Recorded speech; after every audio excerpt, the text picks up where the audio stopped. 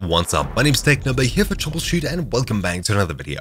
In this quick video, I'll be talking about how to fix the all too common Steam API error that you could be getting when you're firing up any game. First of all, I do need to tell you that if you're trying to play games that you didn't get legally through your Steam account, as in other sources, this guide is not for you and it won't be of any help to you. If you did obtain a license or a key to play a game and it's officially owned by you on your Steam account, then congratulations, this video should definitely help you. First of all, if you haven't already, try and restart your PC to see if that solves the issue. If it doesn't, the next thing we can try is the Windows Firewall to make sure that it's not blocked. If you're using a third-party firewall software or antivirus, make sure that it's not blocked in there. And a simple way to verify is to temporarily disable your antivirus or your firewall and see if that fixes the issue. For the Windows Firewall, if you don't have any third-party software installed, hit Start and type in Firewall, we'll be opening the Windows Defender Firewall. If you don't see a screen that looks like this,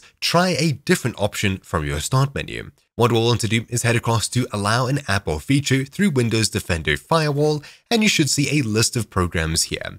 Unfortunately, because I'm using an antivirus, the list isn't showing here on my screen. What you'll want to do is scroll down to both Steam and the game that you're trying to play and make sure that the tick boxes under private and public are both checked. Then click OK and we can close out of this window here. That means that it's not being blocked by our Windows Firewall. Hopefully the game should be working now and the Steam API error should be gone. If it's not, try close out of Steam entirely. Open up Steam. In the top left, click Steam and choose Exit. Then we'll need to locate the Steam icon, right-click and choose Run as Administrator.